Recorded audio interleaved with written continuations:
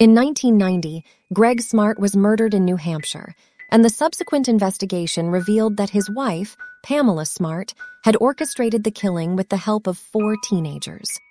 Smart, a high school teacher, had been having an affair with one of her students, Billy Flynn, who was recruited to carry out the murder. Flynn and one of his friends entered the Smart home and shot Greg in the head while Pamela was at work. Pamela was found guilty of first-degree murder and sentenced to life in prison without the possibility of parole. Flynn and the other 2 teenagers involved in the murder were also sentenced to long prison terms.